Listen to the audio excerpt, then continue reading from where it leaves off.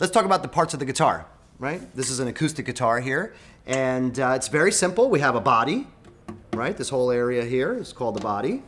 Then we have the neck, right? This is called the head. These little pieces here, these are called the tuners, right? This is where you tune the guitar.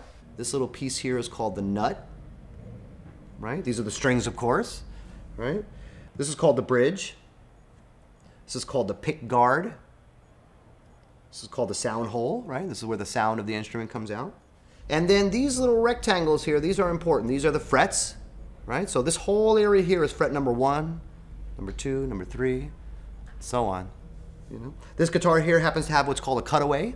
And that might be nice to climb up here, you know, on the guitar while you're playing. You know, most guitars, it would be sort of like this side, right?